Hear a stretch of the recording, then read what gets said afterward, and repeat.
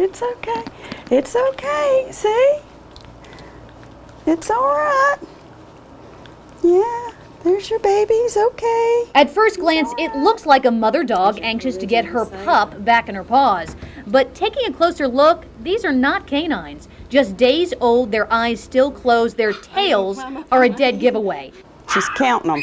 She'll take her nose and she'll touch each one of them. And this 10-year-old Chihuahua doesn't seem to notice the difference. I don't know what to think. They look like rats at first.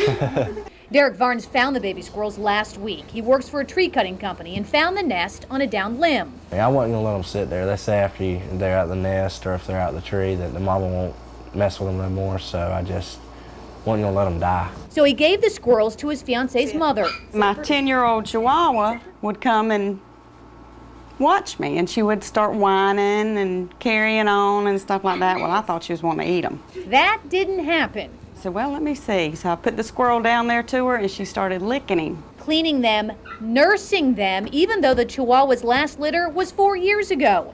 Jeanette says that this mom is producing enough milk to fill her babies up. This is the little male. And Mimi doesn't venture far from her new little ones either. She don't like for me to touch them either. This is the nest that they were found in. Obscured by twigs and leaves, Mimi has no trouble picking them out and carrying her babies back into her home. She's counting them. She knows there's one more somewhere. There he is. She found him. Jeanette credits maternal instinct for Mimi's behavior and says that Mimi is a better mom this go-around than with her own puppies 4 years ago. She just seems much calmer. She just seems like it was just meant for her to have them and take care of them.